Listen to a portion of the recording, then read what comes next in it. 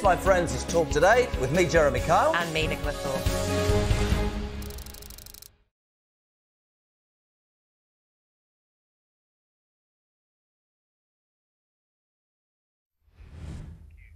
Good afternoon. Latest figures show last month was the world's warmest September on record, with an average temperature of 16.38 Celsius. It was 0.5 degrees warmer than the previous warmest September in 2020. Well, the world is now on course for its hottest year ever. One climate scientist called the rise gobsmackingly bananas. Well, it comes as wildfires have again forced thousands of people out of their homes in Tenerife. Evacuations happened overnight after the fire in August, which had been under control, reignited in a forest. Popular tourist areas on Tenerife have so far been unaffected, and its two airports have been operating normally. Meanwhile, Rishi Sunak's in Spain, where he's expected to urge European leaders to agree to better protection against criminal smuggling gangs. The Prime Minister's meeting with the European Political Community Summit to tackle crime linked to illegal migration. A Blade Runner vigilante who claims to have destroyed more than 150 ULEZ cameras says he has no plans to stop.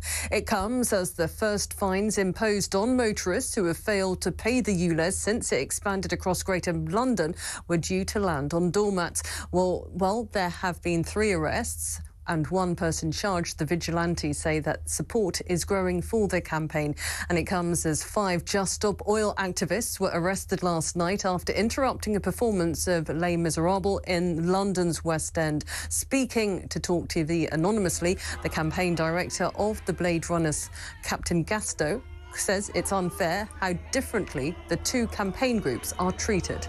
Every time I go on the radio and the media, people are very firm to say that what we're doing is against the law, illegal, etc., and stop it. But yet when the Just Stop Oil lot or who insulate Britain, all that lot, no one's ever held to accountable to book like that. Yeah.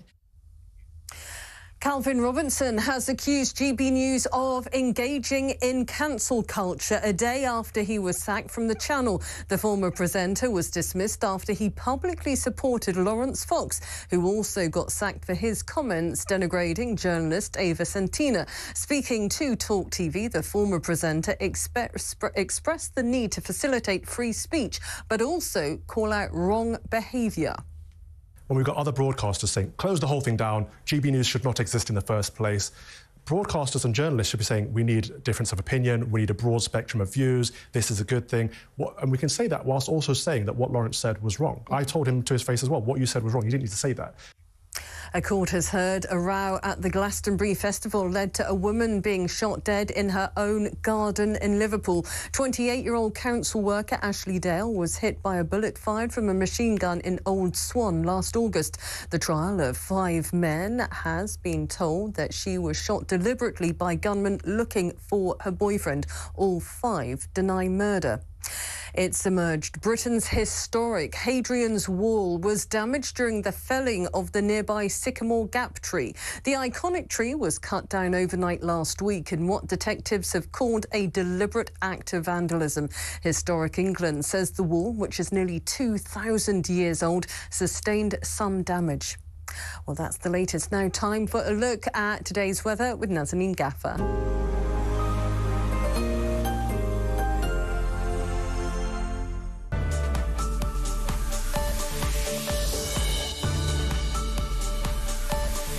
Times Radio sponsors talkTV weather. Hello. A rather rainy afternoon for many northern parts of Britain. Northern Ireland started off with the rain this morning and the Republic as well, but that has now moved along. So for this afternoon, Northern Ireland is looking a lot drier and brighter, but rain will continue moving its way north and eastwards over much of Scotland, as well as for parts of northern England and the north and west of Wales. Some patchy rain likely for the Midlands, perhaps the northeast of England later, but for many central and southern parts of England and Wales, I think it will be a mainly dry and bright afternoon. But it's a windy day once once again, so it won't feel that mild despite the sunshine. Overnight, we'll continue to see rain move its way eastwards. More rain coming in from the west across Ireland, Wales, and some patchy rain over parts of central England as well as northern England. Northwest Scotland also seeing spells of rain, but the rest of Scotland and southern parts of the UK will be mostly dry with clear spells. It will be a mild night across all areas. Then tomorrow it will start to become a bit warmer, but still some rain about, this time across parts of Ireland, Northern Ireland at first, northern England and southern Scotland. And later on in the day, some more widespread rain for Scotland, but central and southern areas mostly fine and bright.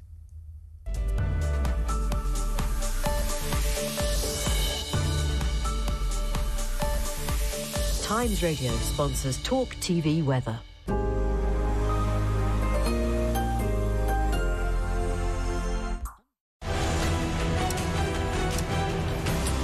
Will I get a better interview roughing you up a bit?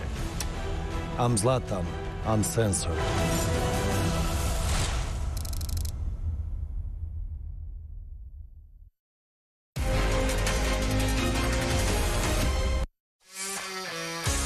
A very good day to you and welcome one and all to my afternoon blockbuster right here on Talk TV. Another busy news day. Fasten your seatbelts. Here's what's coming up. After Rishi Sunak ended the Tory conference with a rousing rallying cry that the Conservatives can still win the next election, he headed straight to Spain to confront an issue that is on course to lose it for him, the migrant crisis. The Prime Minister promised to stop the boats. Has he? Has he? Hell. Now he's in Granada for a summit at which he will try to persuade other European leaders to mount a coordinated effort to stop rocketing levels of illegal migration. But is cooperation with Britain's so-called partners the way forward? Or should we make our own decisions? 0344 499 1000. In other news, former England manager Kevin Keegan says he has a problem with women pundits talking about men's football. Do you? 0344 499 1000. Still with TV, the BBC is facing a furious backlash after pitting its controversial Jimmy Savile drama, The Reckoning, against ITV's Yorkshire Ripper series, The Long Shadow, in a head-to-head horror battle. The primetime face-off unfolds on Monday. Which one will you be watching? 0344 499 1000. In other news, stand by for extraordinary footage of a seething citizen furious with a litterbug copper who chucked his half-eaten sandwich out of a police car. Just Stop Oil's dorks are at it again, causing misery at Les Miserables. And the Pope gets in on the Climate Change Emergency Act, blaming the West and America while praising China. Holy, save the planet. What on earth is he on about? 0344 499 1000. Meanwhile, after police announced a corporate manslaughter probe into the hospital where nurse Lucy Letby murdered 7 babies, why aren't the cops investigating the various executives accused of negligently allowing the Angel of Death to continue her killing spree? And finally, why are the woke warriors trying to cancel great artists? Picasso is the latest genius in the firing line. He wasn't nice to women. Therefore, his paintings must be erased from history. Does that work for you? 0344 499 1000. All that and so much more, so don't go anywhere. Stick with me right here, right now, at the home of free speech and common sense, Talk TV. Let's spend Thursday afternoon together. Now, we have a packed show for you today in the slipstream of the Tory conference. Later on this hour, we'll be talking about the Stop the Boats conference. That's what I'm calling it. It's not really. It's over in Spain. Rishi Sunak is there talking to other European leaders, trying to get some sort of consensus on what to do about mass migration, mass illegal migration. You know, they're talking about 750,000 migrants arriving in Italy this year alone, and we know where they're heading. It's not Rome, it's London. That's where they want to get to. So that later, and also extraordinary. We'll show you an extraordinary video of a furious citizen, a furious guy attacking a copper who apparently just was driving past his house, just chucked his sandwich out onto a grass verge by this guy's garden. The guy took a great exception to this, and we will show you that video later. He used some rather choice language. We'll bleep that out. But the copper in question is under investigation. We'll be reporting on that story later on in the hour, but you won't want to miss that video, I'm serious. Now, first of all, though, let's go to my first guest, political campaigns consultant Rebecca Ryan. Welcome, Rebecca. There you are. Can you hear me? I can hear you. I said welcome, Rebecca. You're supposed to reply. Don't just sit there. I'll get confused. Anyway, welcome. Let's talk about Rishi Sunak. Before we talk about this conference he's gone to in Spain. To talk to, why do we keep calling them our partners? To talk to foreign countries, basically about our migrant crisis, our partners. Let's remind ourselves of his words on the migrant crisis in his keynote speech yesterday at the Tory conference. Take it away, Rishi. It is non-negotiable that you, the British people, decide who comes here and not criminal gangs. Our new law will ensure that if you come here illegally, you will be detained and swiftly removed. Now, I am confident that once flights start going regularly to Rwanda, the boats will stop coming. I will do whatever is necessary to stop the boats.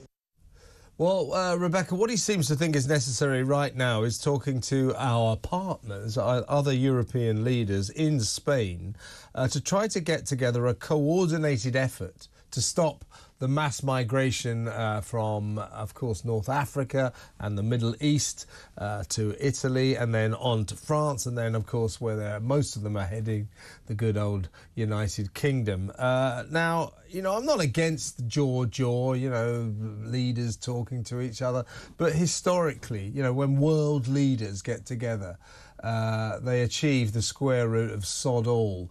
I just think that rather than talking to our partners, he should be concentrating on what Britain intends to do about its own problem. Would you agree? Oh, absolutely. And as far as I understand, this conference in Spain isn't actually relating to the immigration crisis. It's relating to the war in Ukraine, and he's kind of trying to piggyback this issue on there. And we've seen over years how, our so-called partners treat Britain when we try to raise an issue that is not on the agenda of France and Germany in particular, but also places like Spain. So I can't imagine that he's going to have very much success there. It just seems to be, taking an opportunity to create a headline in the hope that voters will just read the headline and not read the detail and not follow up on what's been done. So I don't think it fills anyone with very much hope that anything's going to be achieved. But, he certainly should be trying in all areas. Let's just see some results. I mean, this is the thing, time is running out for him. The clock is ticking. As you've said, as we've discussed numerous times, all of these things that he's trying, and he says he's trying really, really hard, he's not achieving anything. And it's interesting to see that he's still going on about the Rwanda plan there. He still holds out hope. I don't think the rest of the country really hold out much hope, but he's right. If they do manage to put people on planes over to Rwanda, I'm sure the small boats will stop. But let's see that actually start happening. Yeah, the corporate approach to solving international crises and problems doesn't tend to bear much fruit. And, among the delegates at this conference in Spain will, of course, be France. And I keep hearing people from Labour, we've got to get round the table with France, really thrash out a situation where we can start to really stop these migrants coming from France. France doesn't want to stop them. It wants to get rid of them. It wants to get them on the dinghies and over here. So you have to look at the motives of some of these countries. I don't think they're necessarily genuine. France is very disingenuous about the migrant crisis. It just wants to kick them out and let them come to Britain, and that's why they're crack coppers that we gave £500 million to patrol their own beaches, just sit around watching the dinghies leave, applauding, I would imagine. Good luck in Britain, good luck, off you go. I don't want to knock his attempts to talk to other world leaders on this, but I'm not confident it will make any difference. It's time for Britain to take its own unilateral decisions about what it's going to do, and I would suggest top of that agenda should be leaving the European Convention on Human Rights. Let's move on. I want to talk about Rishi's nanny state smoking ban now. This is a system where he says essentially it's borrowed from New Zealand, Jacinda Ardern. Any policy you borrow from New Zealand is bound to be disastrous. Quite why he's looking up to Jacinda, I don't know at all. But what it is, it'll be a kind of age system. So if you're born before 2008, you can carry on smoking. But if you're born after 2008, you're not allowed to smoke. I mean, what can possibly go wrong? Nothing divisive about that at all. I mean, no prospect that people who are allowed to smoke might start selling cigarettes to kids who aren't allowed to smoke. And more to the point, what's it got to do with him or the government, whether or not you, me or any other adult in this country decides to indulge in the legal activity of smoking? And for that matter, what's it got to do with him, what I eat? If I want to eat sugary food, drink sugary drinks and eat fatty food and drink a load of alcohol, none of these activities are illegal. Why does Sunak think he has the right to butt his nose into our lives when the Tories are supposed to stand for small government, you know, the power of the individual over the power of the state? This is socialism. This is nanny state socialism. Absolutely. It's managerialism, isn't it? And that's what the Conservative Party is sort of torn down the middle on. You've got these sort of the wet MPs who are really pro these managerial approaches where they sort of, you know, the sugar taxes and all of these things. They're sort of, we know better how to look after this sort of working class folk. We'll teach them, you know, how to live a good life. And then you've got the other side of the Conservative Party who are fighting desperately for any kind of policies that actually reflect conservatism. I mean, this is an absolute lunacy, isn't this? This policy. You're going to have people who have been in the same year at school, who then grow up to be adults, and half of them will be able to smoke and the other half won't. I mean, how are they going to check this? Are they, you know, is this about, you know, bringing ID cards to check your date of birth when you buy cigarettes? It's just an absolute nonsense. And it shouldn't be something that a Conservative government is getting itself involved in. You know, smoking has vastly reduced anyway. People are, you know, vaping or using non-heat products, and they, you know, it's taking its own course. Now, why is Rishi deciding to step in at this point, as you say, with a policy that's come from the Socialist Republic of New Zealand, and in order to try and you're going to have a system at one point where you're going to, you know, people who are half of the country can smoke and half of them can't. It's ridiculous. You know, it's going to be, it makes no sense whatsoever. It's ridiculous, and of course, you know, I would encourage everyone not to smoke. If you smoke, try to give up. I used to smoke, I gave up. You know, it's not a great activity. It's not very healthy, but it's not illegal.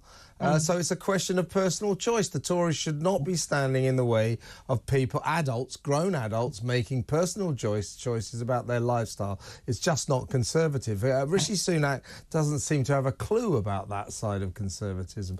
Let me ask you a quick question before we go to break, Rebecca. Kevin Keegan, the former England manager, Liverpool legend and all that, he has declared that he watches football coverage on the telly and he has a problem with female pundits talking about male football. He doesn't denigrate women's football at all. He says it's a great sport and everything. He said, but it's different.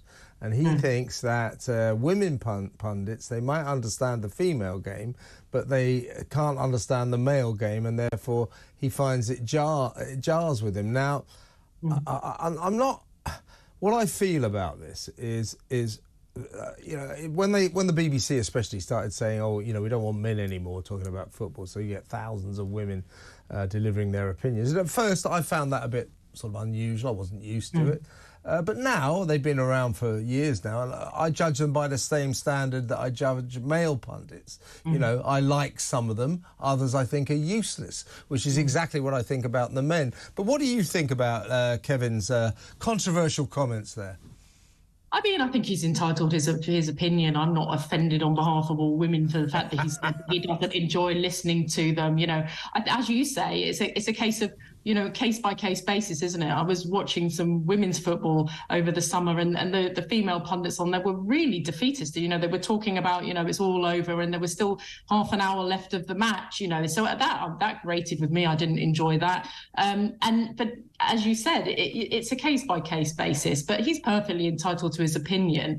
And when you've got the principle that we say that, you know, absolutely we have to defend the right for women to have separate sport because we are physically different, you know, we have a different physiology, this is a separate sport, then he's right in some ways that a woman wouldn't fully understand the experience of playing men's football because there is a difference. So I don't think we can say he's wrong in that. But at the same time, there may be some female pundits who do a really good job. You know, I think what he's grating against is that, as you say, in the beginning, when it was kind of foisted on people, wasn't it? It's like, oh, we're going to have some diversity now, so let's get some women pundits on. And that's grating because people think, you know, you're not here because you're good at your job. You're here because, you know, we're ticking some boxes, and then that just, you know, it ruins it for people. Yeah, indeed. I suspect a lot of guys in pubs around the country will be sympathising with Kevin. But let me ask the audience: what do you think? Is Kevin Keegan right that women commenting on male football don't really know what they're talking about and maybe shouldn't be there? Is he right or is he wrong?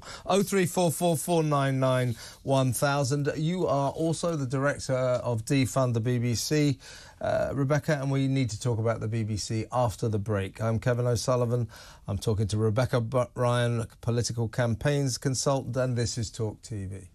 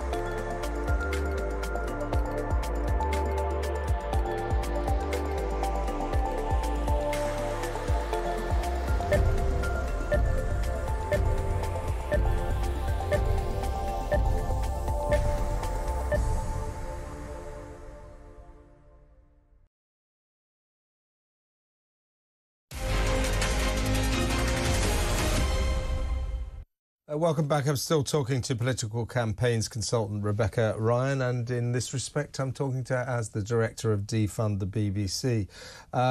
Rebecca, on Monday there will be a clash of the horrible titans as two TV dramas go out at the same time.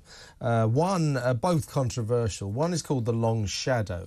It's about Yorkshire Ripper Peter Sutcliffe, whether or not we should be revisiting his horrific crimes, serial killer, of course, is open to debate. And I think you and I have already discussed whether or not the BBC ever should have made the Jimmy Savile drama. It's called The Reckoning. It stars Steve Coogan. Now, the thing is, The Long Shadow, the story of Peter Sutcliffe, Yorkshire Ripper, that's been running for 2 weeks on ITV, 9 o'clock. The BBC's The Reckoning starts on Monday, and they've pitched it directly against The Long Shadow. So you'll have a choice of which monster, which fiend you want to watch the drama of. Now, the BBC's been accused of very insensitive scheduling here, that if they must make this questionable drama about Jimmy Savile, I don't think they should have done, frankly, but if they must make it, surely out of respect to the victims, they don't want to know that it's being pitched in a kind of, TV ratings battle against the ITV horror drama. It's a bit distasteful, isn't it? We're just looking at the trailers for both dramas on underlay, but your thoughts, Rebecca? Yeah, no, I totally agree. And as we talked about before, the fact that the BBC has made this documentary where it's... not documentary, drama. Docudrama, sorry. Yeah. Using licence fee payers' money to create this docudrama about a horrific... significant chunk of their own history, essentially marking their own homework. As we said, this should not have been made by the BBC, and we suspected at the time that this was going to be used to get to trumpet some huge viewing figures. And the way they have positioned this is it shows that that's exactly what they are hoping to do. There is no way that they should have been making this in the first place, but they certainly shouldn't have put it out in this way. It's really distasteful, and it's just horrendous for the victims. And of course, The Reckoning, the Jimmy Savile drama, stars Steve Coogan, who will no doubt deliver a brilliant performance. He's a great actor and, of course, a mimic as well. So he will be perfect in the role. It'll be excellent. There's no doubt about that. It's just the drama itself. Should they have made it? And lest we make the mistake of feeling that the BBC is massively confident about this production, it's been re-editing it and re-editing it and re-editing it for a year now. It's already was scheduled to appear, and they yanked it from the schedules because they thought it was too much of a hagiography of Jimmy Savile and not sensitive enough to the victims. They're terribly sensitive about whether or not they'll be telling the story of the victims rather than glamorising Jimmy Savile. But as you say, also, they're trying to sort of pull the plank out of their own eye because, of course, they basically, many executives at the BBC turned a blind eye to Jimmy Savile and his horrendous, not that they knew of all of his crimes, but they knew he was a wrong 'un, and yet they celebrated him as one of their major stars. It goes out on Monday. I'll be honest with you, I'm intrigued to have a look at it, and I'm sure a lot of other people will feel the same. But it's very distasteful, I think, that they've made it the subject of a kind of TV scheduling battle. Which fiend will you watch? Now, you've been watching the Yorkshire Ripper, but we got a better one for you, Jimmy Savile. I mean, it's really uncomfortable, all of this, isn't it? It is deeply uncomfortable, and it's so wrong. As you say there, they've taken so much time over this editing and re-editing and all of the, hand-wringing about it. But actually what they should have done is not touch it at all. They should not have been involved in the making of this story, because this is a story that they're up to the necks in it with. So it should have been for a different broadcaster, to a production, to make this and to tell this story, and then they would have saved licence fee pay a load of money on what this debate is about, how they tell the story right. Well, it's not your story to tell. It's, you know, for someone else to tell that story because you are implicated. But yeah, it's really wrong that, you know, they've set this up as some kind of grim competition between Jimmy Savile and the Yorkshire Ripper. You know, obviously they're very aware that, you know, true crime has a huge fan base. You know, there are a lot of people who are interested in watching these kind of programs. So it's just really distasteful to see the BBC involving in this kind of way, when this should have been done by somebody else. But if the BBC was going to do it, they should definitely have put it out in a far more respectful way. Indeed. And the other reason I will guiltily watch this 4-part Jimmy Savile drama, The Reckoning, is to find out just how much time the BBC devotes in this drama to its own disgraceful failings over Savile, basically turning a blind eye to his activities. And when they found out just what a monster he was, they quashed a Newsnight investigation into Jimmy Savile because the then Director General said, well, we can't put that out because we've got a Christmas special, Shane Ritchie recreating Jimmy's beloved show, Jim Will Fix It, which resulted in the Director General losing his job. I wonder how much The Reckoning will focus on that. My bet, not much. Rebecca, great to talk to you as always. That's Rebecca Ryan, political campaigns consultant. She'll be back next week with her regular shot. Now, next up, we're going to talk about the migrant crisis, the conference going on right now in Spain with Rishi Sunak, with former MEP Ben Habib, see what he has to say about it and what solutions he thinks the Prime Minister should be thinking about. As I keep saying, I'm not against him talking to other leaders, our partners and all that, but it won't bear any fruit. It won't produce anything. They never achieve anything, these international gatherings. I'd rather he was back here coming up with practical solutions to a crisis that if he doesn't solve, he will lose the next election on the back of. Your thoughts? 0344 499 1000. That next. I'm Kevin O'Sullivan. This is Talk TV.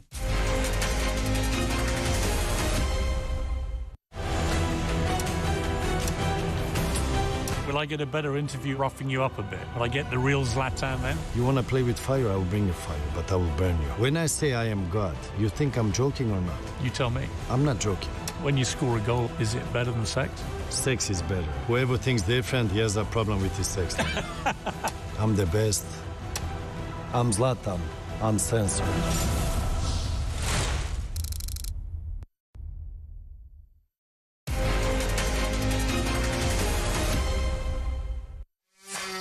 Welcome back. Now, earlier in the show, we were talking about this conference, this summit that Rishi Sunak has flown out to in Spain, where he's gathering with our partners, in other words, other leaders of Europe all around the EU and everything, Italy, etc., France.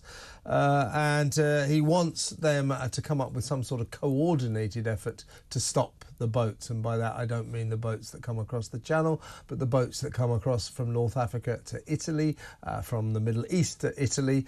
Italy expecting or fearing that as many as 750,000 migrants might invade their shores this year, and we know where they're all heading. They're not looking for a new life in Rome. They're coming our way. Let's talk to Ben Habib, former Brexit Party MEP. Hello, Ben. Good afternoon, Kevin. What is your feeling about this? You know, as I say, I'm not against world leaders or European leaders talking about this crisis, but I'm at the point now where I think the more you lot talk about it, the less that seems to get done. It is time, by all means, talk to the French and the Italians and the Spanish. But isn't it time that Rishi Sunak and this country just decided to make its own decisions, that he decided to make the decisions for Britain that will solve our own migrant crisis? Well, I'm so glad you said that, because the European Union is not any conduit for a solution to this problem. The European Union is part of the problem. And the reason I say that is because the EU fundamentally believes in nation states being abolished. That's why they've got the Schengen zone. That's why they want to have a borderless Europe. They want to have what they call a United States of Europe. But actually what they're seeking is a complete coalescing of Europe into one entity.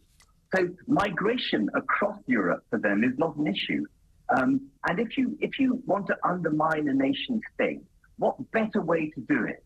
What better way to get rid of national culture, history, heritage, and all of that than to have immigration? It helps the EU for nation state cultures and their people to be devalued, if you like, by unbridled migration.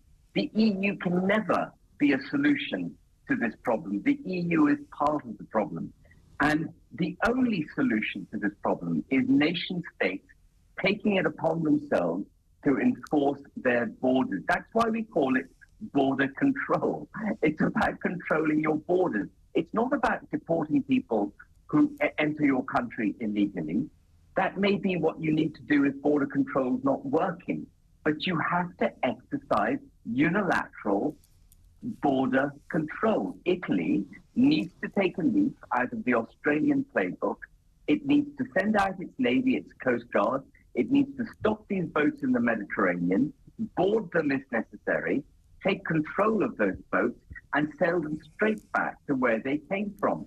And we similarly, as an independent sovereign nation, need to stop the dinghies in the channel and turn them back to France. And if we all did this as independent nation states, you wouldn't need cooperation because you'd stop the flow of people overnight. And the idea, just before viewers watching me saying what I'm saying, roll their eyes in disbelief because people in dinghies may suddenly jump out and drown in the channel. Belgium, which is a country that also has boats leaving its shores, intercepts them in the sea, and it turns back successfully 90% of all launching. The French, by their own reckoning, and I'm doubtful about their numbers, turn back 45%, and we're giving them $500 million. There's no solution to this problem through multilateral or bilateral agreement. Nation states evolved over thousands of years with borders for a reason, and we need to protect those borders. We need border control. That is a physical process. It's not a legislative one. It's a physical protection of our borders that is needed right across Europe. They always are very keen to stress the European Convention on Human Rights is not the EU. It's nothing to do with the EU. I say there's a kind of umbilical attachment there. They are sort of part and parcel of the European project. Now, we're in the European Convention on Human Rights.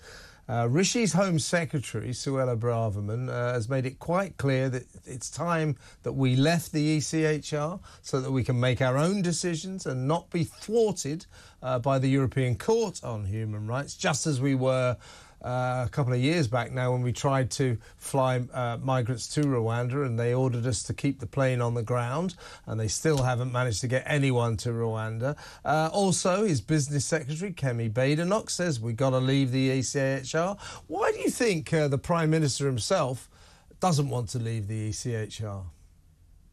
Well, I don't think they've got the political courage to do it. If they had the requisite political courage to actually govern the country as an independent sovereign state, they would have stopped the boats using the British Navy years ago. This wouldn't be a problem. The ECHR, just before we get onto the ECHR in detail, just to make the point that the European Union is not a member of the European Convention on Human Rights. Yeah, I forgot about that. Which is really interesting. And they're not a member because they refuse to have the European Court of Justice, which is their own court in the European Union, their own court to be subjugated to the ECHR. But here we are, the United Kingdom, a country that actually established international human rights way before other countries had even conceived of the notion. Here we are, subjugating our Supreme Court to an unelected bunch of people who make up the law on the hoof, often against British national interest, against parliamentary will, and we don't have a government that's courageous enough either to ignore their rulings or to leave the convention. And actually, we should leave the convention. Suella's absolutely right to say we should leave it. It's gone way beyond what it was when it was set up, I think, in 1946. As a mechanism effectively to bring peace to Europe. It wasn't the UK that needed policing. It was the French and the Germans who kept going at each other every 5 seconds that required us, first of all, to intervene militarily in Europe and then to settle the European Convention so the Europeans could be safe. The UK can very easily leave this convention. Human rights will be upheld in this country.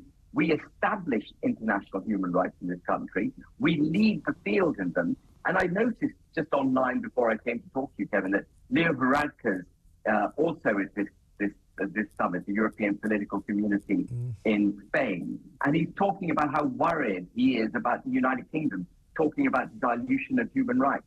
Well, he's the prime minister of a country that actively aided and abetted a terrorist organization over 40 years to come across into the United Kingdom, across their borders, shoot and blow up British citizens, escape back across the border, and then look after and protect them. This man is part of the problem as well. What we need, without wishing to repeat myself too much, but I think I've got to do it, is a government that believes in the nation state, that takes control of its borders, enforces its borders, and repels people who are trying to enter the country illegally. That's fundamental. It's so simple. Yeah. It's what we would have done at any time in history, other than now we've become so politically weak. We haven't got the courage to protect our own borders. And that is the end of the nation state. And that's why Suella is right to say we are facing an existential threat to Western liberal democracies by this unbridled immigration, of which, just to repeat myself again, the EU is part of the problem. Absolutely. As Suella Braverman said, there's a hurricane of migrants coming our way. And the wind of change is going to turn into something disastrous unless we get a grip on this. And we need to make our own decisions. He shouldn't be turning to Europe. You're exactly right, Ben. Always a pleasure to speak to you. Thank you very much for your time. Apologies for the connection there with Ben. There was some sort of problem, but I think you could hear what he was saying, so we stuck with him. What do you think of what he was saying? What do you think of what I'm saying? Which is, fine, go and talk to the French and the Italians, but never mind them, make our own decisions. That's why we voted to leave the EU. He's talking to the EU about what we should do about the migrant crisis.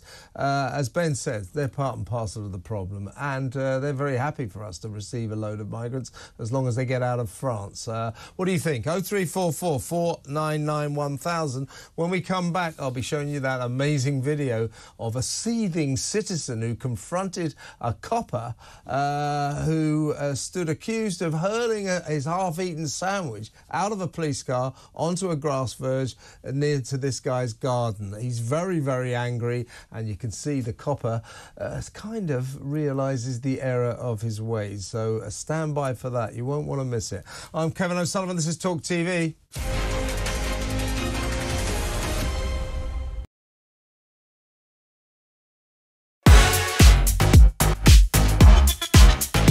Good evening, I'm Piers Morgan, uncensored in New York City.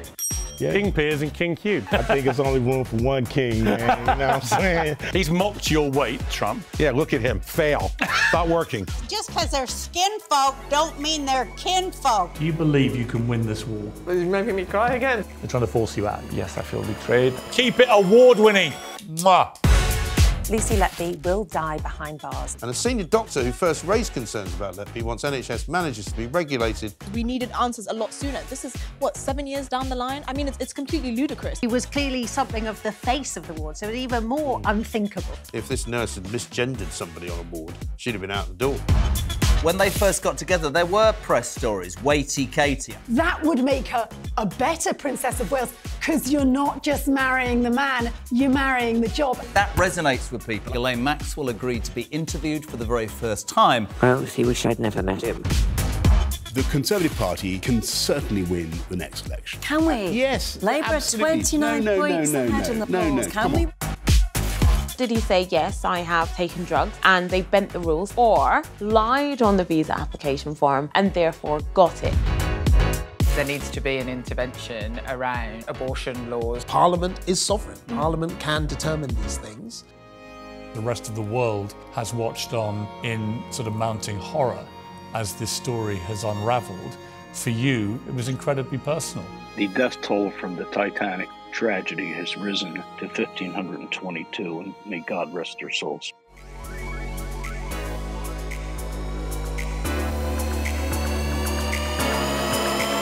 Let it roll.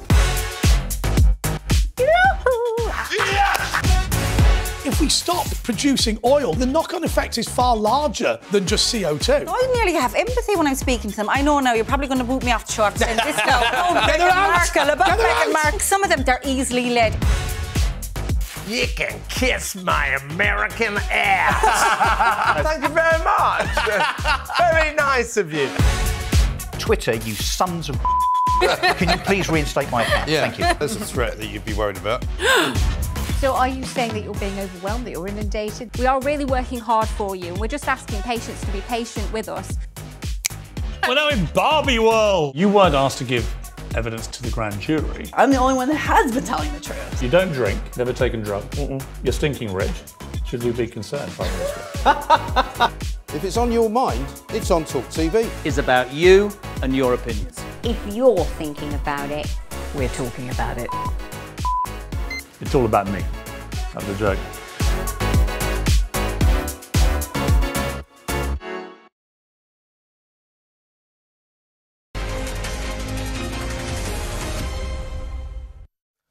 Welcome back. Breaking news. Jaswant Singh Chahal, who threatened to kill the Queen after breaking into the grounds of Windsor Castle with a loaded crossbow, has been sentenced to 9 years in prison with a further 5 years on licence. He's been sentenced to a hybrid order, which means he will remain at Broadmoor High Security Psychiatric Hospital until he is capable of being transferred to prison. Time spent in detention at the hospital will be taken off his prison sentence, the judge said earlier. I do believe he was charged with treason, so that is his sentence, 9 years, pretty hefty. Now, I promised you this extraordinary video of a policeman who a seething citizen saw hurl a half-eaten sandwich out of a police car onto this nice grass verge by his garden. And the citizen... we're not sure who he is. We tried to find him. If you're out there, give us a call. He made his feelings very, very clear. Have a look at this. Have you got an excuse why you pull up outside my house and throw rubbish out your car? Is there a reason for that? I will definitely pick the crust up and take it with you. I will do. Go on, off you go. I'm not going to do it while you're telling me to do it. Oh, you will, because I ain't moving until you do it. This is my house, and you just discard your food on the side of the road. Do whatever you need to do. Well, pick it up. I will take it with me. Pick it up. If you let me go. Pick it up. I will do. Pick it up then. I'll shout at what I want. There's no law against it, is there? Public police, members of the public. How dare you come to somebody's house and discard your food in front of their house, even whether it's a public property or not? Who the hell do you think you are? Well, that was a Thames Valley officer. You could see what happened there. The copper at first tried to sort of act like he didn't do this, but he clearly did, and then he kind of climbed down a bit. I should read the statement from Thames Valley Police. We are aware of a video being widely shared on social media involving one of our officers. The video has been reviewed internally, and we have spoken to the officer involved. We have also been to discuss the encounter and the officer's actions with the individual. We strive to learn from our encounters with the public, so the officer involved has been given a chance to reflect on their actions, his actions, and learn from them. Our independent scrutiny group is made up of members of the public. If they have any further recommendations for us, we will be seeking to get them. With me now is former Met Police Detective Chief Inspector Mike Neville, who I would hazard a guess, would never, during his time as a police officer, done such a thing. I mean, you know, really, Mike, he's a copper. You know, it's littering. It's not the worst of offences, but it's not a good look for a cop, is it? It isn't, no. And I was in the Royal Military Police, and the motto was exemplo ducimus. We lead by example. And if the police don't set the example, what can the public expect? And I'm disappointed here because I've worked with Thames Valley Police, and they are really, really good police force, one of the best in the country. So it's a shame that this has happened, and it's simply not good enough. And I don't know about reflecting. When I was a young PC, I think the sergeant might have been a bit more heavy-handed, and perhaps a bit more discipline in police forces might assist and grip this sort of behaviour. Actually, the copper, we shouldn't make personal aspersions, I suppose, but he looks like a kind of actor playing a copper, sort of good-looking guy from a TV drama, but he's a real copper. And at first he tried to deny he did it. Well, the bloke saw it. And then they say, I'm not going to do it while you're shouting at me. And that citizen quite rightly says, there's no law against shouting. And then he goes on to say, quite interestingly, he said, that's the trouble with you coppers. You think little people like us are beneath you and you can behave like this. And there is that sort of suspicion here, isn't there? Yeah, it's dreadful. I mean, the confidence... It's at a time when confidence at police is even lower than it's so low it's bad. It just sums it up. And when you join the police, it's like joining the army, in my view, or becoming a nurse. It's about service before self. You're supposed to set a top example and be there to help the little people, not be upsetting them. That guy's got CCTV on his house. That should be used for catching thieves, burglars and whatever else, not catching police officers flinging half the lunch out the window. Yeah, I mean, you know, I consider myself to be, you know, a reasonably law-abiding citizen, and just on a common decency level, I would never do anything like that. I wouldn't just chuck a sandwich out of somebody's garden. I mean, where does this copper get off? It is appalling, it is. And the initial bit, they're trying to bluff out of it, trying to deny that he's done it. I mean, there really is an issue. That is an issue of honesty, that is, you know, and that is just not good enough. And sometimes somebody sent me a message saying, look, why don't this guy just, when you're in a hole, stop digging? Why not just say, I'm really, really sorry? That just diffuses it. I'm really sorry. I've had a bad day. I've done something stupid. Please, I apologise for what I've done. I'm going to pick up this sandwich. Really. And I think if he'd done that, this would have all stopped, you know, because the video wouldn't be as exciting, would it, if he'd done that? But it's the way he tries to bluff, and then he tries to resist, and all this, I'm not doing it because you're telling me to do it. It's like some truculent child in a school, in a classroom. It really is. And I mean, also coppers, as I say, I don't consider myself to be a sort of paragon of virtue and human decency, but I would never think about doing that, chucking a sandwich into somebody's garden.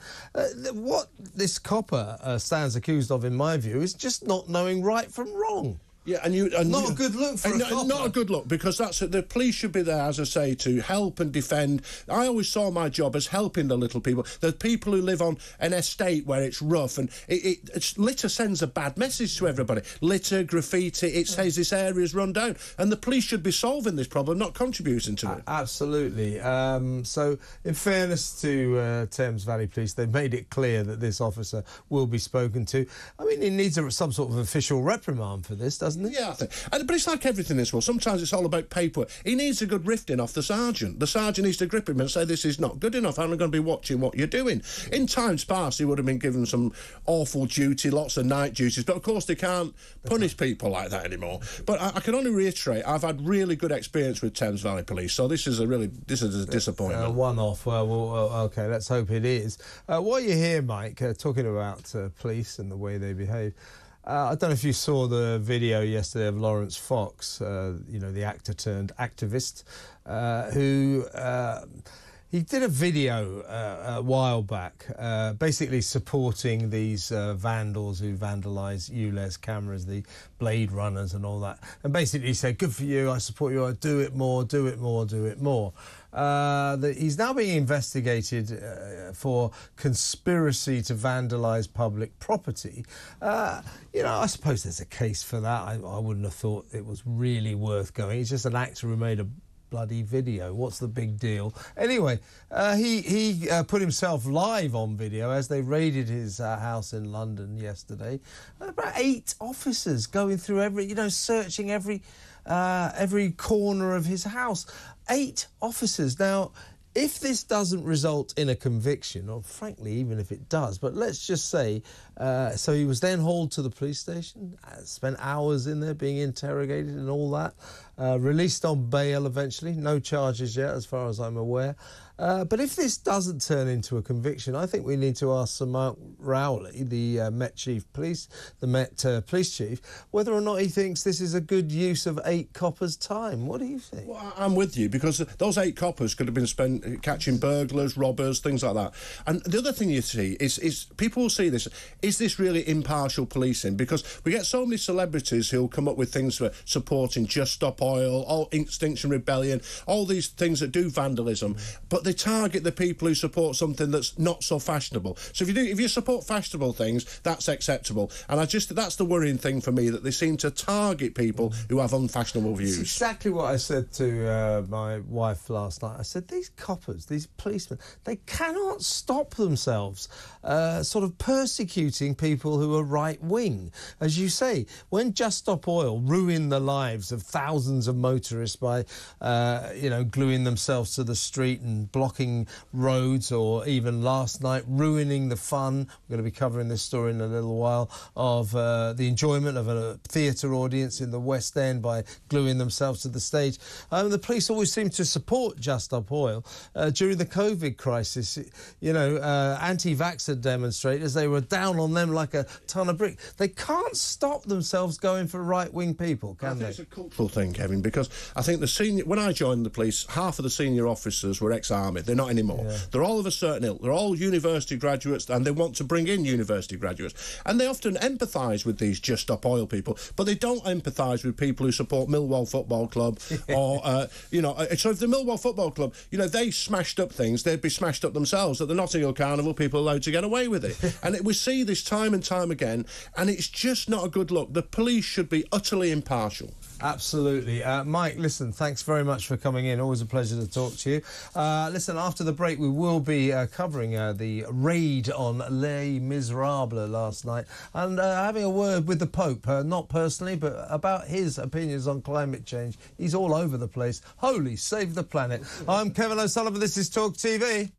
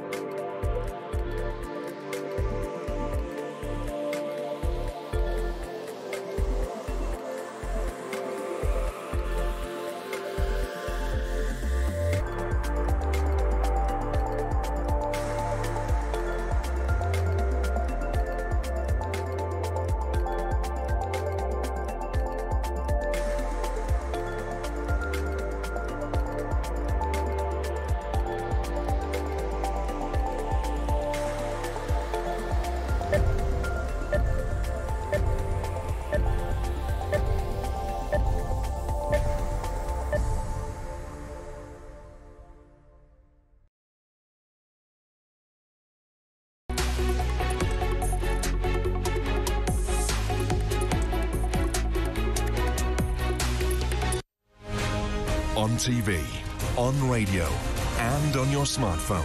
This is talkTV.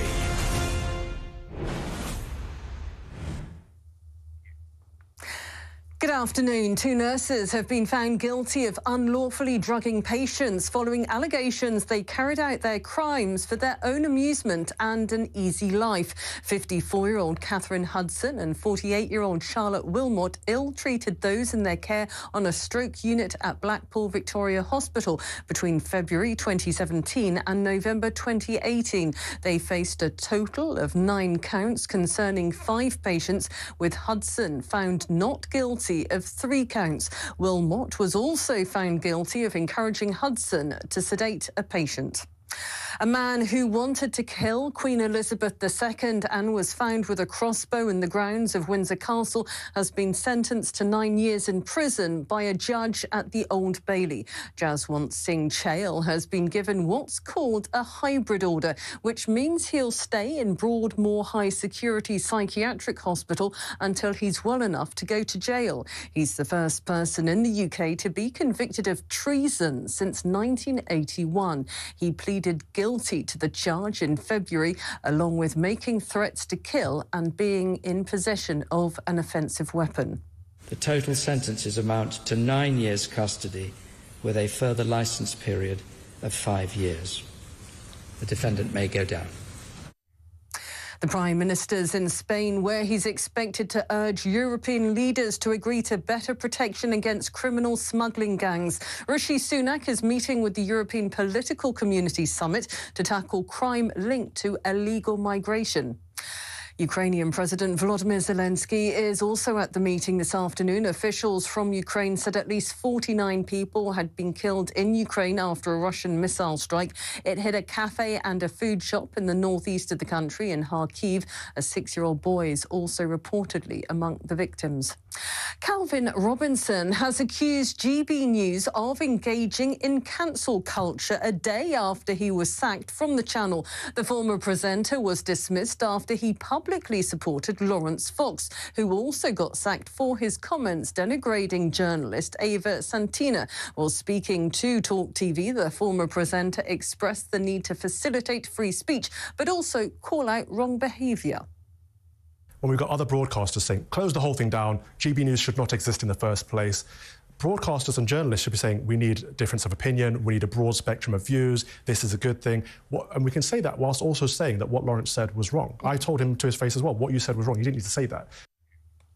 And a pair of rare red panda cubs born in Whipsnade Zoo in June have been given their first checkups by a vet. Zookeepers are slowly letting twins Alex and Priya start to leave their nesting box and explore their surroundings. They weighed just 113 grams when they were born, about the same size as a banana, and are now growing well. Experts say the pair gave double hope for the endangered species. Well, that's the latest. Now time for a look at today's weather with Nazanin Gaffer.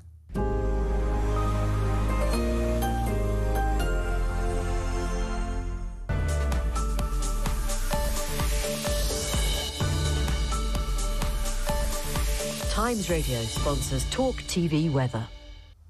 Hello. A rather rainy afternoon for many northern parts of Britain. Northern Ireland started off with the rain this morning and the Republic as well, but that has now moved along. So for this afternoon, Northern Ireland is looking a lot drier and brighter, but rain will continue moving its way north and eastwards over much of Scotland, as well as for parts of northern England and the north and west of Wales. Some patchy rain likely for the Midlands, perhaps the northeast of England later, but for many central and southern parts of England and Wales, I think it will be a mainly dry and bright afternoon. But it's a windy day once again, so it won't feel that mild despite the sunshine. Overnight, we'll continue to see rain move its way eastwards, more rain coming in from the west across Ireland, Wales, and some patchy rain over parts of central England as well as northern England. Northwest Scotland also seeing spells of rain, but the rest of Scotland and southern parts of the UK will be mostly dry with clear spells. It will be a mild night across all areas. Then tomorrow, it will start to become a bit warmer, but still some rain about, this time across parts of Ireland, Northern Ireland at first, northern England and southern Scotland. And later on in the day, some more widespread rain for Scotland, but central and southern areas mostly fine and bright.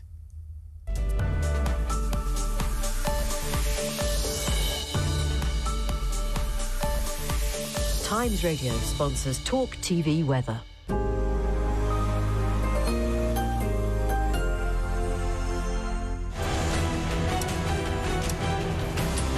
Will I get a better interview roughing you up a bit? I'm Zlatan, uncensored.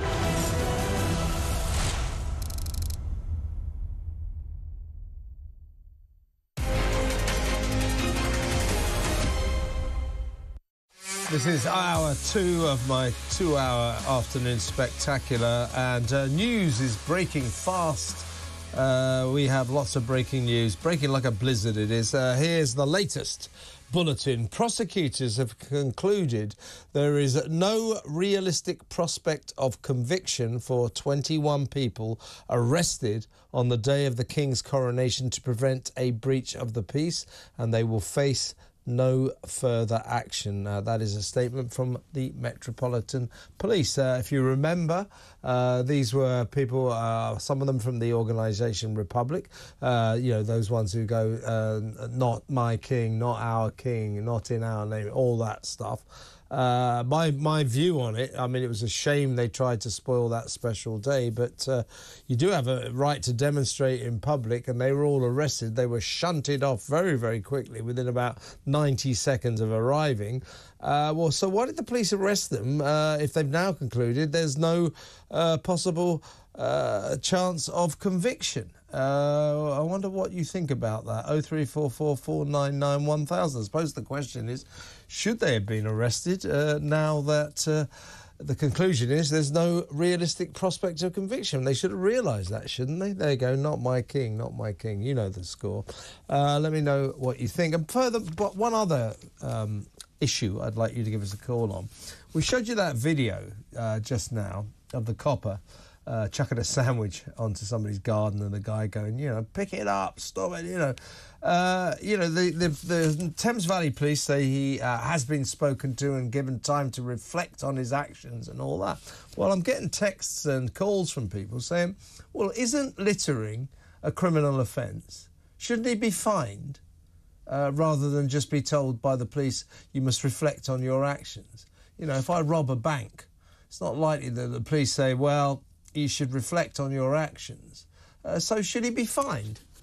You know, should he be convicted for that? It is breaking the law. 0344 499 1000. Talking of breaking the law, let's talk about Just Stop Oil, who broke the law last night by breaking into a West End theatre to completely spoil a performance of the classic musical Les Miserables, Misery at Les Miserables, and they, you know, the Just Stop Oil mob, they leapt onto the stage at the finale, you know, when they're singing, "Can you hear the people sing?"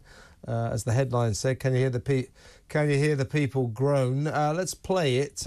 You should be able to hear it.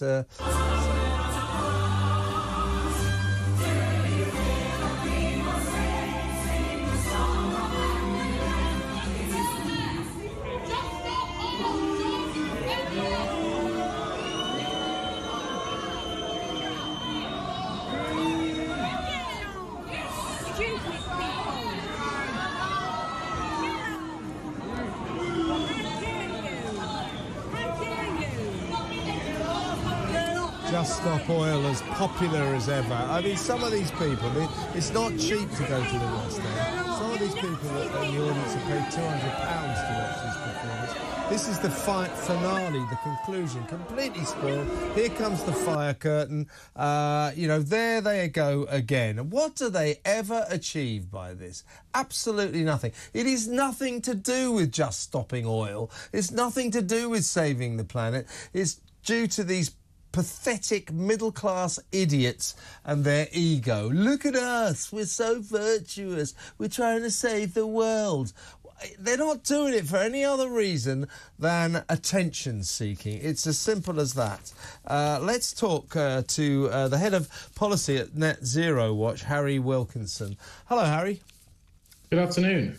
In a little while, I want to talk to you about the Pope, Pope Francis, who seems to have caught the climate change emergency disease in a bizarre way, I might add. We'll talk about that in a second. But these Just Stop Oil people, I mean, they've been doing this now, you know, stopping traffic, gluing themselves to motorways, and now they've chosen theatres. They've been destroying or damaging artworks at galleries. You know, these very public demonstrations. It's very important we do this. We understand that people are upset, but, you know, we've got a planet to save. Well, here they are, 2 years into this pathetic campaign. What's the result of it? Rishi Sunak announcing 2 weeks ago he's going to do a complete U-turn on green policies and get rid of a load of them. So why are they still doing this when it's clearly utterly ineffective? Well, my heart does go out to the people in the audience who, as you say, pay good money to be there. It could have been a really important family occasion for them. I remember seeing it with my dad. It was a wonderful memory seeing that play. And so for them to ruin it for people in the audience is a very despicable thing to do. I mean, one thing reflecting here is, you know, Les Miserables itself is about people who did break the law because they did think they have had a reasonable cause. You know, so it is really important for us to actually attack and actually examine Just Stop Oil's cause. You know, they are unfortunately inspiring some people to behave in a similar way and do similarly destructive things. The point here is, if we did Just Stop Oil, that would cause immense suffering overnight. You know, oil and fossil fuels at the moment are essential to our modern way of life. And politicians have promised to transition us away from that. And as the Prime Minister has said when he reversed or slightly backpedaled on the speed of how fast we would go to achieve net zero, you know, he said we have to do this in a pragmatic way, and that's absolutely right. What these people want is just for everything to shut down, and that would be far more damaging than anything that we would experience from climate change. And climate change is real, it's a significant problem, but at the same time, we can look at the numbers and see that fewer people are dying in extreme weather events than ever before. And actually, the United Nations says that there's low confidence in any trends in flooding, in droughts, in tropical storms. So what they say about climate change is completely divorced from the reality of what the science actually tells us about climate change. Political leaders need to call out this misinformation for what it is. They spout misinformation all the time. You know, if the world really was going to end, this may be a rational cause of action, but actually what they believe about climate change is completely wrong. Yeah, it's incoherent. I mean, it's sort of ecologically illiterate. Doesn't seem to take into account that even if we do reach this sort of bizarre carbon net zero thing in 2050, carbon net zero does not involve the elimination of oil, gas and fossil fuels. It does not involve that. They will still be there. So their whole kind of central proposal is just nonsense. And you have to ask, and given that we've seen that the whole effect on government is to stage a U-turn on their former greenery and say, actually, we're going to ditch quite a few of these green policies, you wonder what it is, why they're doing this, because they've just seen demonstrably 2 weeks ago that their campaign to persuade the government to stop using oil, a stupid proposal, as I say, just has not worked at all. So why are they still doing it? Well, they're displaying what seems to be like cult-like behaviour.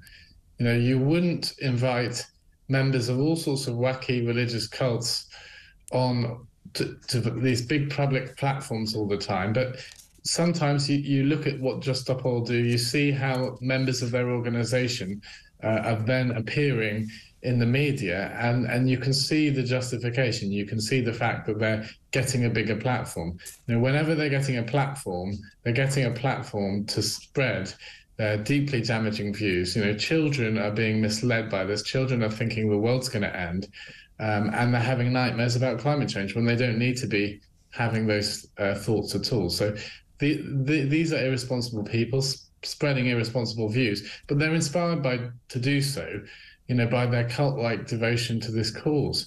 People in our modern secular society still need something to believe in. And for these people, they want to believe in everyone's sins being expressed through their carbon dioxide emissions. And the only way to achieve salvation is to reduce our emissions. Otherwise, we're facing the apocalypse. This is a classic religious-style narrative, and we're seeing where those views... Yeah, they're a weird death cult. They're a doom cult. But they seem to have persuaded the Pope to come round to their way of thinking. Pope Francis, in an extraordinary speech, said the world is collapsing due to climate change and near to breaking point. And he buys straight into the fact that, yes, climate change is being caused by humanity. There's no scientific proof of that. There's a fair possibility we may be contributing, but there's no proof whatsoever that mankind is actually responsible for climate change. Climate change is happening, as it always has, due to the cyclical nature of our planet. But whether or not it's our fault is open to debate, but not with Pope Francis. He says that we have to do something about it right now, and extraordinarily, bizarrely, he blames Western culture for this problem, pointing out and holds up China as a paragon of virtue, saying that Americans per person produce 2 times more emissions than people living in China. So it's basically saying, if only the Americans were like China. What on earth is this guy talking about? China is the worst offender when it comes to pollution. It produces 28% of the world's carbon emissions and is doing nothing about that. It's actually busy building 300 new coal-fueled power stations. It's already got 1,100. It's extraordinary that the Pope, the Holy Father, should somehow say China's great and America's awful. What's he talking about? Well, as a Catholic myself, I'm loath to criticise his holiness. However, what I would say is I'd politely ask him to look at the available evidence on this. When it comes to climate change, the greenhouse effect is fairly well established. More carbon dioxide in the atmosphere caused by human emissions is likely to raise the temperature, other things being equal. The point is the climate is really complex. There are many other natural factors, and establishing, which proportion is caused by which cause is complicated. But I think what I would say to the Pope is, when he's criticising Western lifestyles, look at what's happened to Western country emissions over the past few decades. They've come down quite considerably. In the UK, we've reduced our emissions by 50%. While actually using a similar percentage of fossil fuels as we did before. We still use fossil fuels for about 80% of our energy needs, and that's only come down slightly. Most of those reductions have come from efficiency savings. We've been improving the products we use, and we've been reducing our emissions as a result. But we can become so narrow in our Western mindset sometimes. Most of the people in the world live in developing countries, and they're being lifted out of poverty at an extraordinary rate, thanks to the industrialization that's brought about by capitalism, that's brought about by fossil fuel powered economies that are giving people all sorts of new opportunities. That's not a doom and gloom story. That's a wonderfully positive story in which people are coming out of poverty. And the Western lifestyles that he's criticizing are actually just what people are aspiring to in other countries because they're in destitution previously. They're quite right to aspire to have more than that. So I think he needs to look at more different viewpoints. I would criticize maybe his advisors first and foremost. For letting him make I'm not showing the broad range of views that are out there. They're not showing him, the range of evidence that is there for him to have a bit Absolutely. of balanced perspective. Far be it from me to correct the Holy Father, but the big problem here, it's not Western lifestyles, it's Eastern lifestyles. It's China, it's Russia, it's India. These are the big polluting countries. He's pointing the finger at the wrong people, and I would have expected better from the Pontiff. But excellent to talk to you, Harry. Thank you very much for your time. Harry Wilkinson there, Head of Policy at Net Zero Watch. When we come back, the latest on the Letby case, the Lucy Letby case. There's been big developments there. We'll be talking to Peter Blexley about that. That next. I'm Kevin O'Sullivan. This is Talk TV.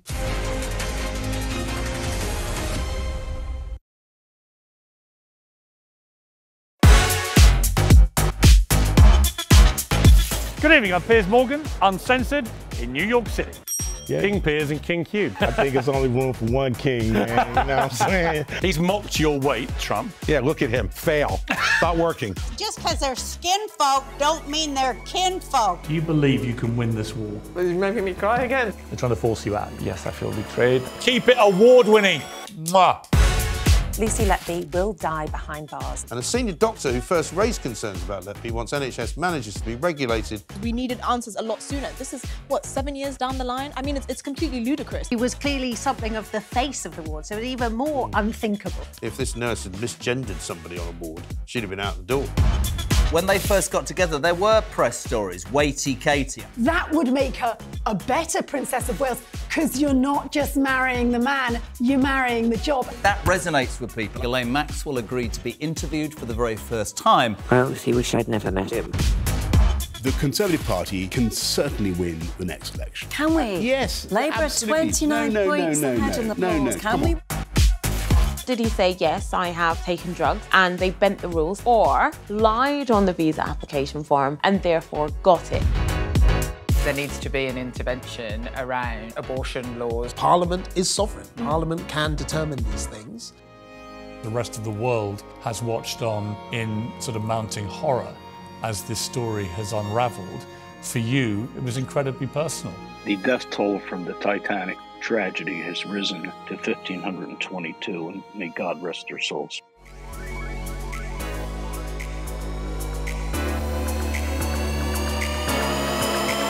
Let it roll.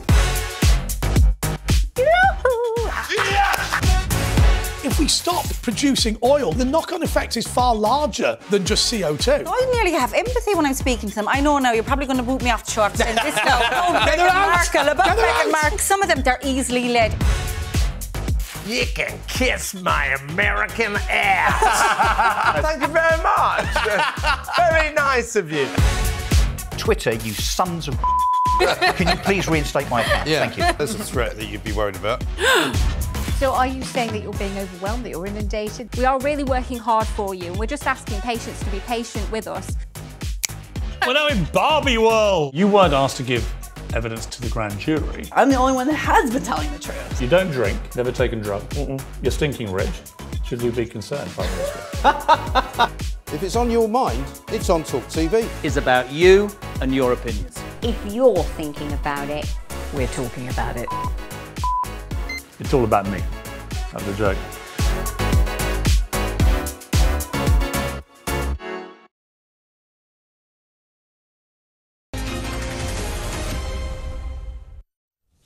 Welcome back. Let's talk about Lucy Letby, the angel of death, the nurse who's serving a whole life sentence for the murder of 7 babies up at the Countess, the hospital in Chester, Countess of Chester up there in the north. Now, what happened yesterday was that the police revealed they've launched a corporate manslaughter probe into the hospital. So that's, in effect, possibly to convict the hospital and the way that hospital was run. It's like a sort of accusing a business of doing something wrong and convicting that business. So the Countess of Chester Hospital could face charges of corporate manslaughter. Very, very difficult to prove. The point is, the reason for that alleged corporate manslaughter is allegedly the stewardship of a number of executives who, frankly, if you read the details, didn't really do a very good job in stopping Lucy Letby killing babies. Several doctors raised their concerns. They were so closed down and shut down and told to shut up that they were even ordered to apologise to Lucy Letby. Now, these executives are Ian Harvey, he was the medical director at the Countess of Chester Hospital. Alison Kelly, she was, I think, the director of nursing there. Tony Chambers, chief executive of the Countess of Chester NHS Foundation. And Karen Moore, one of Letby's line managers, all of whom do have questions to answer. If you read the details, a lot of people will be saying, well, why haven't the police spoken to them? And they haven't. Let's talk to former Scotland Yard detective Peter Blexley. Peter, yeah, you know, it's all very well announcing, yeah, we're having a look at this hospital. We might do the hospital for corporate manslaughter. That doesn't involve any individuals. The reason that this hospital could be possibly convicted of corporate manslaughter is surely the stewardship of these executives who ran the joint. Why aren't they in the frame? Why aren't the police investigating them? Well, with a corporate manslaughter or indeed a corporate homicide investigation, it is the organisation which is under the microscope. Of course, individuals within a company or a public body or a hospital or anything like that that is being investigated will be spoken to. And of course, we also need to remember that there's going to be a public inquiry into Letby's murderous behaviour, and that inquiry will be able to compel people to come to that inquiry and give their evidence. I'm sure that any corporate manslaughter investigation will pay huge attention to any evidence given by any of the people that you mentioned. Now, these investigations and convictions are quite rare. When there is a corporate manslaughter court case, nobody is in the dock. The organisation or the company is represented by a barrister, and there have been very few convictions in the past. A similar kind of case, but not identical, was when, of course, the Met Police were charged with breaching health and safety legislation with regards to the shooting dead of Jean-Charles de Menezes back in 2005. And the Met were found guilty of breaches of health and safety, and they were very heavy fines were levied upon them. And that tends to happen in corporate manslaughter cases. These companies or these bodies or these organisations are fined according to their ability to pay any fine.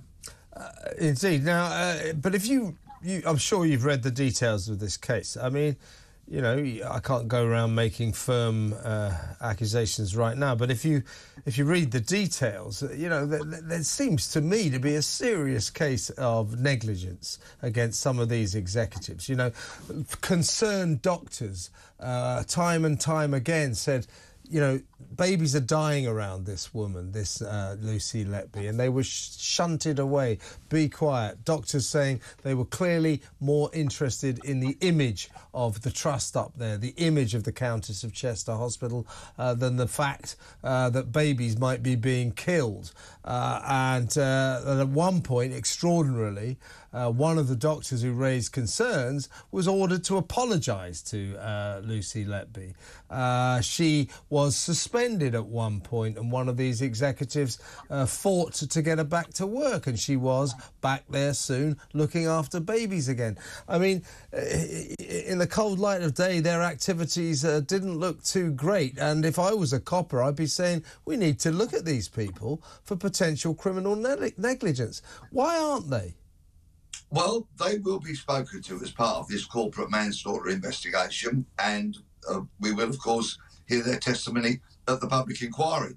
It may be that other investigations may be launched. We simply don't know at the moment, but this is quite a groundbreaking investigation in many regards. Clearly, the police feel that the hospital, per se, as an organisation, has something to answer to, and we will see what evidence is gathered. There is, however, I find, a kind of corporate corrosive malaise in many public bodies, whereby They want to protect the image rather than tell the truth. This happens in policing. I quite often get notified by various sources who prowl the corridors of power, and they say senior bodies are more concerned about perception than they are actually about the policing. And they say things like, how will this look in the newspapers? That's their concern.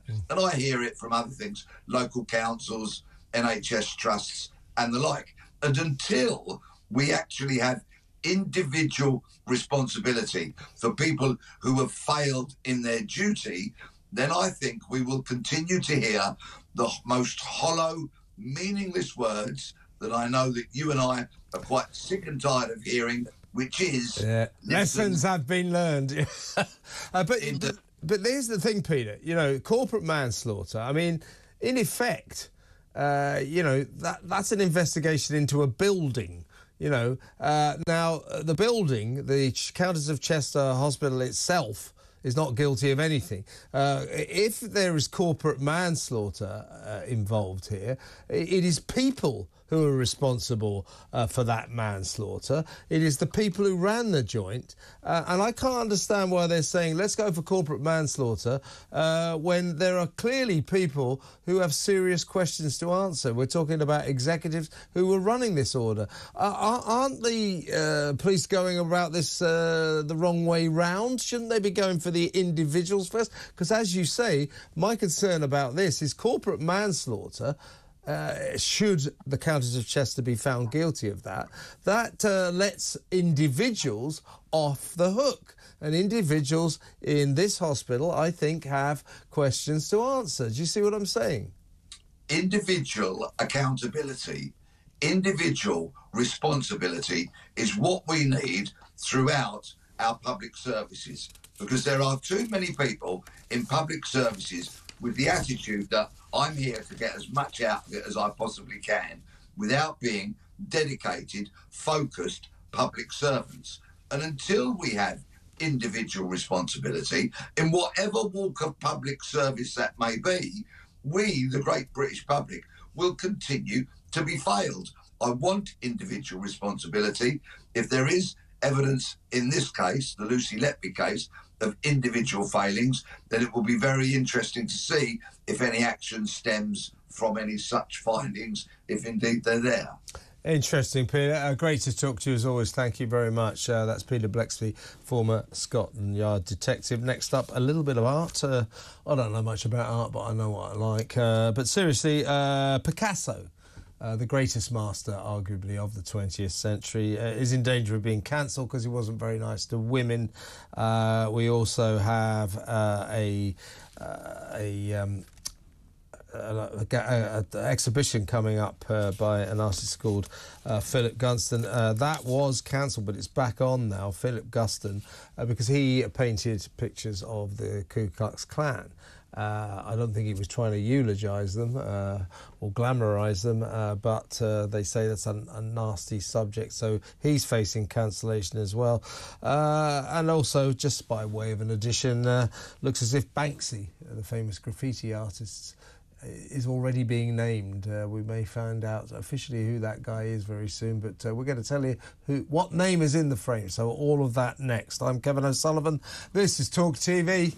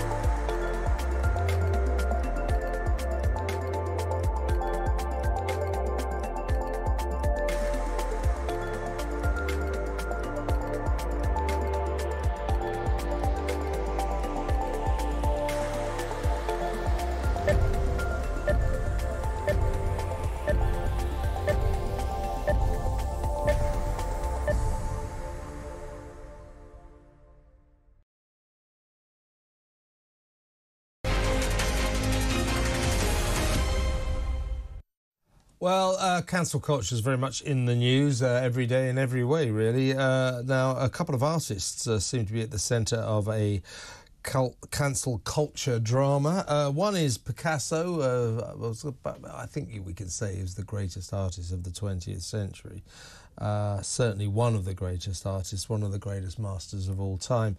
He wasn't very nice to women. 50 years after his death at the age of 21, the BBC is delving into his darker side. Pablo Picasso, two of his exes and one of his grandsons took their own lives. When he was 45, he had a questionable relationship with a 17-year-old girl and basically was known to sort of use women. He used them, got them pregnant, painted them. Perhaps not a very nice guy when it came to women. But is that any reason to cancel, to remove from our consciousness the brilliant works of art he gave to the human race, these genius works? Guernica, in my view, maybe the greatest work of art of all time. Is that any reason to get rid of him? Meanwhile, there's a exhibition at the Tate Gallery by Philip Guston, the controversial artist who depicts in an almost cartoon way, members of the Ku Klux Klan, the racist group that lynched black people, and because of this subject, he's faced cancellation. Now his exhibition is going ahead. But it does beg the question, Caravaggio, the great Renaissance master, he was a murderer. We still look at his paintings. Is this the right route? I mean, these people, do they deserve to be cancelled just because we don't necessarily like their lifestyles? Let's talk to art critic Estelle Lovett. Hi, Estelle. A few stories to unpack here. Picasso first. 50 years after his death, the BBC doing this two-part documentary. It's called Beauty and the Beast, the dark side of Pablo Picasso. Is there any point in cancelling? I mean, we need to separate, don't we, these artists' genius and their beautiful works of art and their characters and their lifestyles. We can't take these great works of art away just because we don't like the way Picasso treated women, can we? That's right. And we can't have Picasso, who changed and moulded the course of modern art. We can't have modern art without Picasso. And we can't have Picasso without Picasso, as odd as it may sound. So really what we need to do is rather than cancelling and censoring artworks, we need to look at them and learn from them from the perspective of where we are today, where we are now. Would we today say that Picasso was a Jekyll and Hyde character who had mental health issues? Would we say it's the circumstances of his upbringing? Don't forget, his mother doted on him, did everything for him. He lived in a very macho, sexist environment where his father introduced him as a young boy, not only to art, but also to brothels. So how can we separate an artist's artwork from his life? Because at some point, the artwork does have to stand on its own, doesn't it, Kevin? Yes. So post the hashtag #MeToo, brigade, we do have to be careful not to blend both of them. We know that he was one of our greatest artists, as you say. We also know, yes, he was a misogynist. He treated women poorly. He had a big ego. He was a narcissist, a level of disrespect for women, but he also glorified and celebrated them on his canvas. He was a serial womanizer. He loved young women. Some say that his best artwork was done when, as a 45-year-old, he had a relationship with the very young 17-year-old girl, which nowadays would have been frowned upon for sure. But should we not separate him from his art and realize that, yes, he was a genius artist, but he did have huge human failings, as we do. You know, it's interesting, actually, Kevin, when his granddaughter, Marina, said of the way that he treated women, she said that he submitted them to his animal sexuality. He tamed them, bewitched them, ingested them, and then crushed them onto his canvas. And I think that explains it. That's a nice way of putting it. We haven't got too much time, Estelle. So we both. Go on, very quickly, because we've got to get on to Philip Guston. What would you like to say? Okay, I just want to tell you this then, that when he was in his 70s, he didn't back down from his affection for women. And he used to make these little gold statues with oversized penises. And when he gave you one of them, that would be like his calling card that he wanted to take our tape with you. Okay, I must get some of those myself. I'm not sure how effective they'll be. Let's talk about Philip Guston. He's an artist an American artist who produces what I would call satirical pictures of the Ku Klux Klan, the racist organisation in America, notorious for lynching people of colour and killing them. They've just got outright white supremacist racists. Now, he was going to have he is getting an exhibition now at the Tate Gallery, but previously it was cancelled. There's talk of him being cancelled because of the subject matter of his art. I think these pictures are satirical. Why would you, just because he dares to confront the reality of that awful organisation, the Ku Klux Klan, why should we cancel him? And that is the reality of it. I mean, they are now to be seen at Tate Modern in London, and in organisation with three other galleries: National Gallery of Art in Washington, the Museum of Fine Art in Boston, and the Museum of Fine Art in Houston. There's going to be this amazing Philip Guston show. But you're right, there was a lot of controversy. It was cancelled back in 2020, postponed until now, and there were concerns raised. Is it cancelled because some of the images may evoke racist violence, which was not Guston's point, as you rightly said. It was, of course, delayed because of COVID and the logistical challenges with the cost of shipping during the pandemic and everything else. You know, everything else was in lockdown. So it was postponed. But don't forget, what's interesting about his KKK themes and images is that they are very timely now. And for our own individual reckoning, we have to look at these images. And this is what makes this exhibition actually perfect, because he's making us confront how we are in the world today and not whitewash over it. He's challenging us. And he was actually a supporter of racial equality. He was a left-wing communist type, if you like. He was a Jew, don't forget. You know, he had his own attacks of anti-Semitism. His real name is Philip Goldstein. He had to change it to Guston. But he saw with his own eyes, he saw racism, he saw xenophobia, he saw American-led war efforts, which continued to this day. And for him, the KKK, their hooded heads, to him, that was his way of standing up against racism. And he said, I painted them to try and understand the nature of their evil. And he tried to imagine what it would be like if he was to live with the Klan. So it may be a shock to the world, and we think that he was supporting white social injustices. He was not. He was looking at the banal triteness of how evil racism is against black people and Jews. And we're still fighting it today. And to not look at it would do him and ourselves an injustice. Couldn't agree more.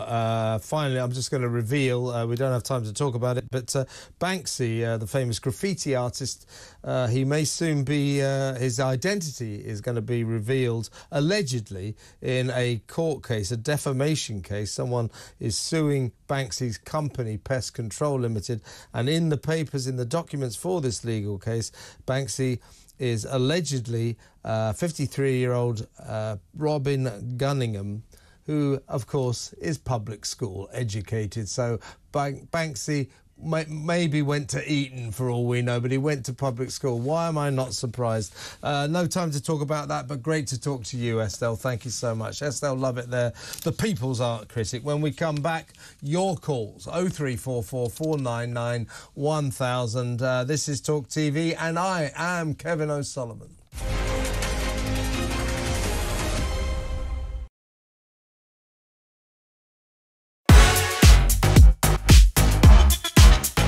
Good evening, I'm Piers Morgan, uncensored in New York City. Yeah. King Piers and King Cube. I think there's only room for one king, man. You know what I'm saying? He's mocked your weight, Trump. Yeah, look at him. Fail. Not working. Just because they're skin folk don't mean they're kin folk. Do you believe you can win this war? He's making me cry again. They're trying to force you out. Yes, I feel betrayed. Keep it award-winning. Mwah. Lucy Letby will die behind bars. And a senior doctor who first raised concerns about Letby wants NHS managers to be regulated. We needed answers a lot sooner. This is, what, 7 years down the line? I mean, it's completely ludicrous. He was clearly something of the face of the ward, so it was even more unthinkable. If this nurse had misgendered somebody on a ward, she'd have been out the door. When they first got together, there were press stories, weighty Katie. That would make her a better Princess of Wales, because you're not just marrying the man, you're marrying the job. That resonates with people. Ghislaine Maxwell agreed to be interviewed for the very first time. I honestly wish I'd never met him. The Conservative Party can certainly win the next election. Can we? Yes, Labour absolutely. 29 points ahead in the polls. Can we? Did he say, yes, I have taken drugs and they bent the rules, or lied on the visa application form and therefore got it? There needs to be an intervention around abortion laws. Parliament is sovereign. Parliament can determine these things. The rest of the world has watched on in sort of mounting horror as this story has unravelled. For you, it was incredibly personal. The death toll from the Titanic tragedy has risen to 1,522, and may God rest their souls.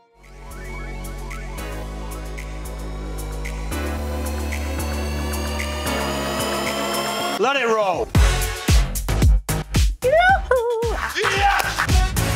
If we stop producing oil, the knock-on effect is far larger than just CO2. I nearly have empathy when I'm speaking to them. I know now you're probably going to boot me off the short saying this now.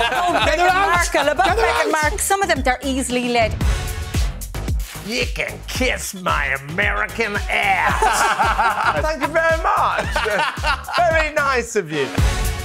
Twitter, you sons of Can you please reinstate my account? Yeah, Thank you. There's a threat that you'd be worried about. So are you saying that you're being overwhelmed, that you're inundated? We are really working hard for you, and we're just asking patients to be patient with us. We're now in Barbie world. You weren't asked to give evidence to the grand jury. I'm the only one that has been telling the truth. You don't drink, never taken drugs. You're stinking rich. Should we be concerned, Prime Minister? If it's on your mind, it's on Talk TV. Is about you and your opinions. If you're thinking about it, We're talking about it. It's all about me. That was a joke.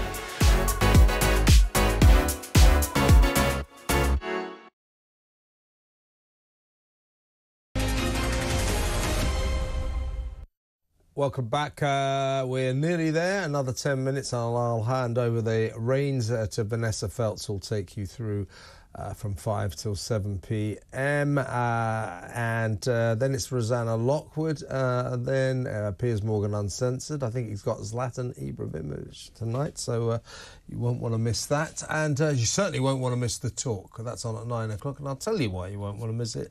I'm on it. Well, actually, that might be exactly why you want to miss it, but I am on it 9 o'clock tonight. And don't forget, I'll be back tomorrow morning for another smash hit edition of Mike and Kev. Me and Mike Graham right here on Talk TV from 9:30. We're doing it a little longer. It was half an hour. It's going to be 40 minutes from now on. So people seem to enjoy it. So we've extended it a bit. Then I'll be back tomorrow at 3 p.m. That's enough announcements of when I'll be on Talk TV. It's time to talk to you. I'll just read out a couple of texts that you've been kind enough to send in first. Here's one from H. Who are these people who decide to cancel others? Who appoints these people? And can we stop calling every man who is deemed to be mean to one or more females misogynistic or assigning the mental health label to anyone whose behaviour or personality we can't put into a nice, neat box. Interesting. Here's one from Vicky in Essex. This is interesting. She says, Kevin Keegan is OK to say what he thinks. That's Kevin Keegan saying he's not keen on women punditing on male football. Kevin Keegan is OK to say what he thinks. As a woman that loves men's football, it grates me to have women commentators. It's not the same. Stay away, please. That's from Vicky in Essex. Interesting. And we've got one from Paul here. Just stop oil. Let's stop oil. They are made up of the same kind of useless woke idiots you used to find on Greenham Common and the Fast Lane Naval Base. I'm surprised Swampy hasn't popped up again. Remember that idiot? That's from Paul in Fife. Just Stop Oil, they're all middle class. They can afford to spend their time gluing their hands to roads and ruining other people's enjoyment of West End stage musicals. Other people have to go to work, you know, have to feed their families. You know, they're not independently wealthy. They don't live in nice big houses in Tunbridge Wells and take the day off to go and block a road, you know. Ooh, we're saving the planet, yeah. So we just found out Banksy may well be from a public school. Most of Just Stop Oil definitely are.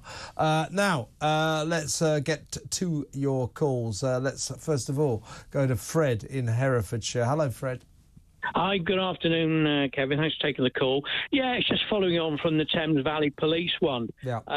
This happened to me just 5 weeks ago with my local constabulary, West Mercia, and it was seen. It was the last bank holiday we had, so not that long ago, and there was a marked police car drove through a pedestrian precinct. And you think, well, no, that's fine, doing patrol, not a problem, and then drove about 40 yards up a one-way street the wrong way, which then went into another one-way street, drove about 20 yards into that, then turned right into a road that goes behind the back of the police station.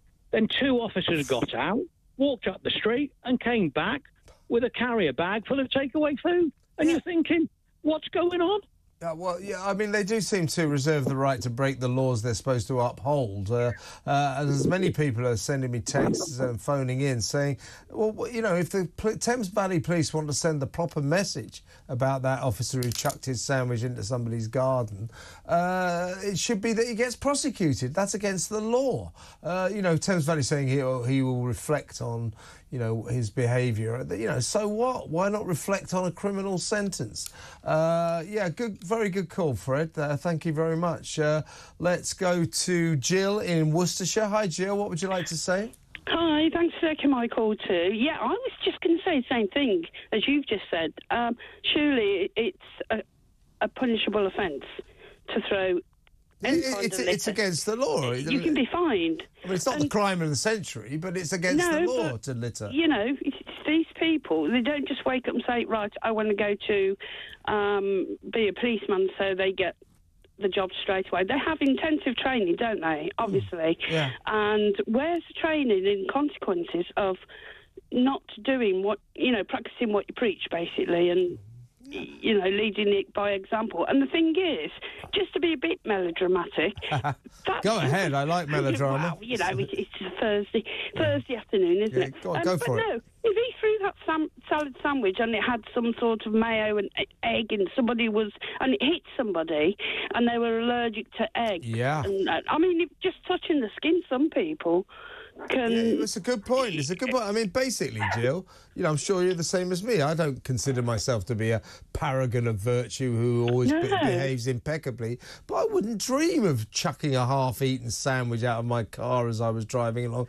This copper, in this instance, we don't know who he is and how he behaves generally, but in this instance, he seems to have no idea about right from wrong, and at first tried to deny he's done it. Well, where does this start from? It starts from when you. Sorry about this. That's all right. That's all right. I got one myself. Don't worry.